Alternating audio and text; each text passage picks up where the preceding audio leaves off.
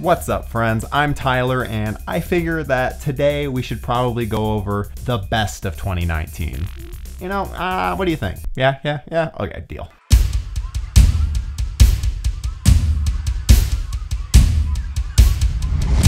Hey friends, I'm Tyler. Welcome back to my channel, and I have a new lens on my camera, so things are a little bit wider. I still don't have my new lights, so things are a little bit off. The light that I usually use is my key light is just not quite working as well like with this lens. Yeah, it's just gonna be a little bit of a give or take, and I can't really tell if I'm in or out of focus, and it's also getting the raccoon eyes, and yeah, it's just a mess, but I don't have the time. I gotta get this fucking video done. It's gotta be out tomorrow. I gotta power on. Yeah, I figured just go over some of the best of 2019. I'm really hoping that this is in focus because it really looks like slightly out of focus. The pains of doing everything yourself. Now, before I get into my favorites of 2019, I feel like since in the last video I did the most overrated, I think I have to do the most underrated. For me, this is very, very easy because I ended up really enjoying some movies this year that got shit on quite a bit. So let's talk about them. Now, the first two that I'm gonna talk about are kind of paired together because they're both live action remakes of cartoons. I think just from me saying that, you probably know what I'm saying, but Aladdin, oh wait, wrong side. Aladdin, I really enjoyed this movie. This is honestly the only Guy Ritchie movie that I've enjoyed, and I've watched all of them, and yeah, so that was unexpected. I didn't expect to like Will Smith. I didn't expect to like anything in this movie, but I enjoyed it all. My main issue with like The Jungle Book and Beauty and the Beast was that they added all this unnecessary stuff, so I'm not one of those people complaining that it's a shot-for-shot remake. I like that these things are very, very, very similar to the cartoon. Which brings me to The Lion King. Now, I saw a lot of people complaining about how this movie is essentially just a shot-for-shot remake, and yeah, it is. It is. I don't know what to tell you. It's a shot-for-shot remake.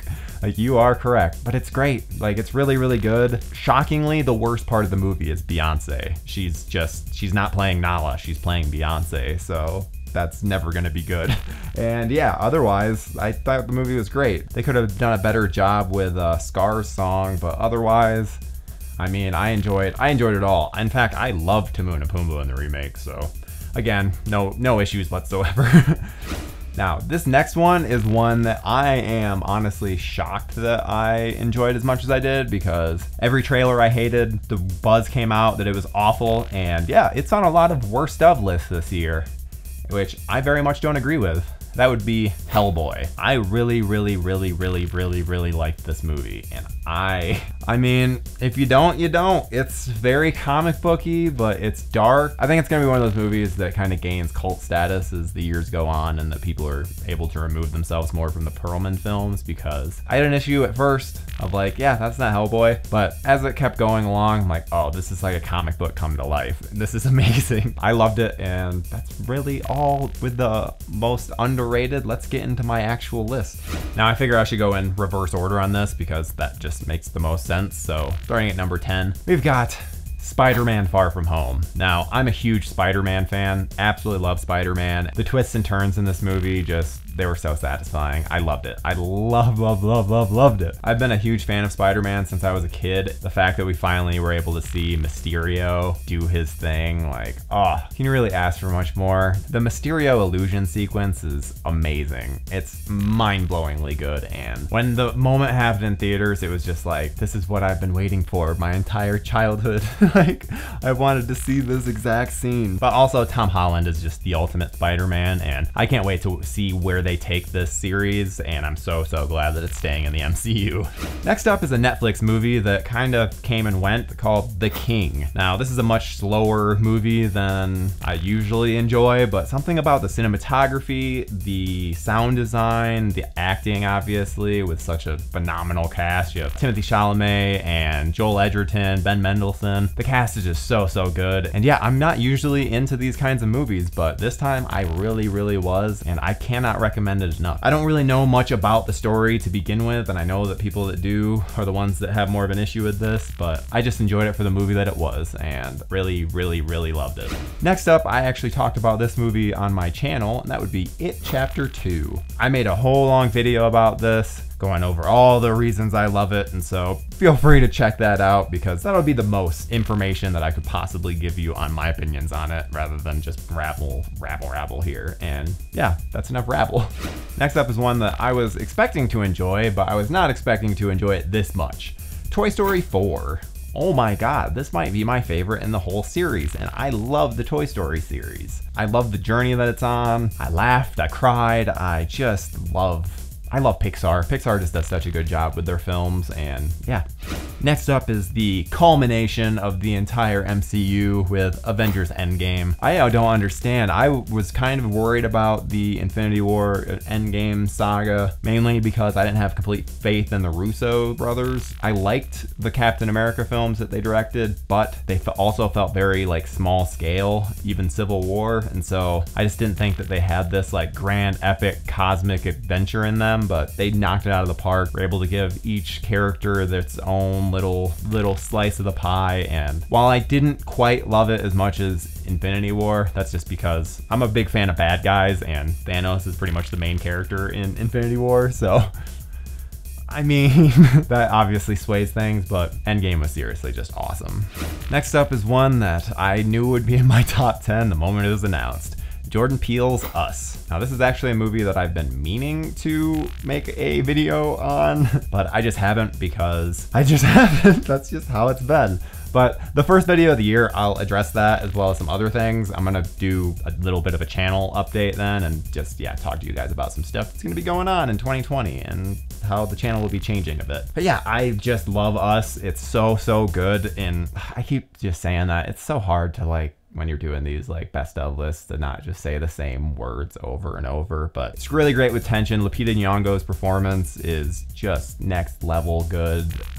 Just make sure you see this movie. It's not as obviously as culturally relevant as Get Out, but it's just incredible piece of filmmaking, and Jordan Peele is the greatest horror director working today. Him, Ari Aster, and Mike Flanagan. That's the top of the heap.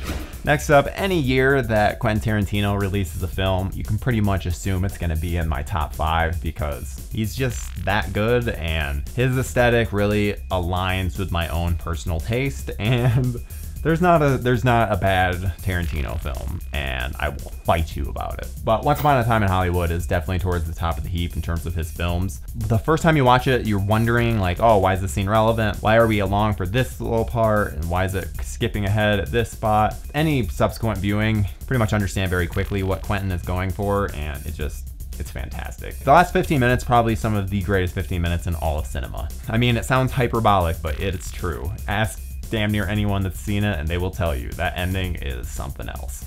Next up is something coming from one of my favorite comedy directors, and it's from Taika Waititi. We're talking Jojo Rabbit. This is gonna be, I think that this is gonna absolutely take over awards season, and if it doesn't, then they're just a bunch of dummies. Scarlett Johansson in particular, that Best Supporting Actress nom, it's hers. If they don't give it to her, then fuck you, Academy.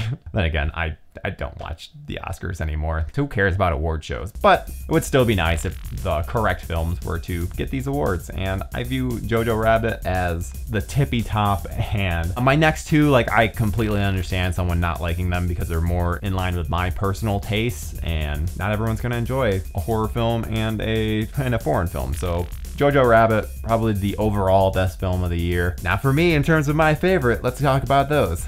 Next up at number 2 is actually a film that I'm not super into foreign films usually, but Parasite is just something else. It is absolutely mind-blowing in its execution. The acting, I'm always amazed that when you can see a great performance when you don't understand the language, but here there's just so many great performances. It's amazing. I keep telling everyone about this film, but no one seems to care because it's a foreign film, and so they just brush it off, which sucks, but I mean, I can't blame them because that's half the time how I am as well, so it's unfortunate, but take it from me right now. You guys need to see it because it's amazing. Now, finally, number 1 is one that I've talked about in my 31 Days of Halloween. I even stated there it's my favorite film of the year, and that has not changed despite the very, very strong competition. Now, I love horror films. That's what this channel primarily consists of, is me talking about horror films, and Midsommar, it's a mind-blowing experience. I think it's the greatest breakup movie of all time. And it's also a film that I don't really want to talk about a whole lot because I'm really worried about spoiling it, and I don't want to do that because I think that the fresher you go into the film, then the better it is. And yeah, that's really all. I hope that you guys enjoyed my little best of 2019 list, and I hope you also enjoyed a video every Friday in 2019 because it won't be happening in 2020. Again, we'll talk about that in the next video, but I hope that you guys enjoyed this. Let me know down below what your top 10 of the year or underrated films of the year are. Might be something that I hadn't heard of or slipped past me, and so it means I'll have to go check it out. That's really all. I will see you guys in 2020. Hey friends, be sure to like, comment, subscribe, all that good stuff, and check out this video that YouTube thinks that you would like.